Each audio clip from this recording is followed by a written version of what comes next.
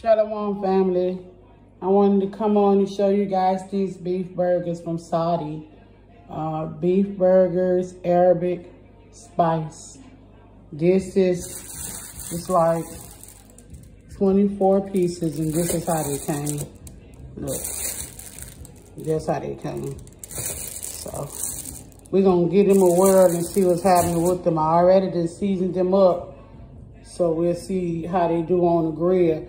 Now these right here is this right here that we had bought like a week ago. And I wanted to go ahead on and try to get rid of them little couple of patties there. But look, this is what these are. They must be some type of vegetarian burgers. And right now, family, we just, you know, trying to see what fits us, how, what do us, you know, what's good for us. So this is the season that I used on seasoning up the burgers. And this right here, which is a mixed season from Mobile. So these are the seasons. Try not to work with salt.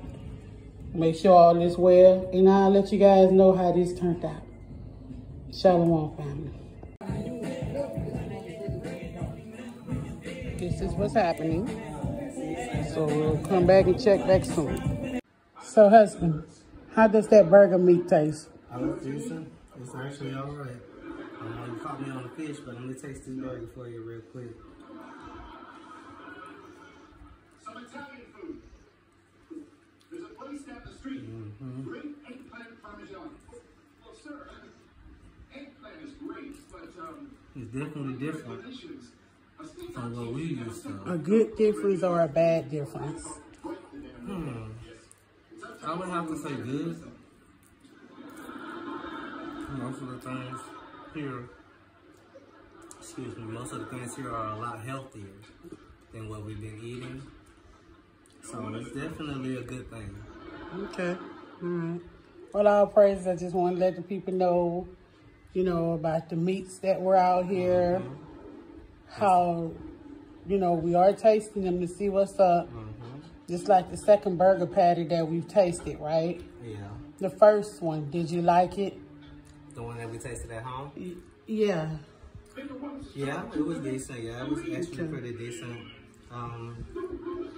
This one's supposed to have a spiciness to it, so I'm a little disappointed right there. You know what I'm saying? Because like over here, they spicy is not really all that spicy, you know?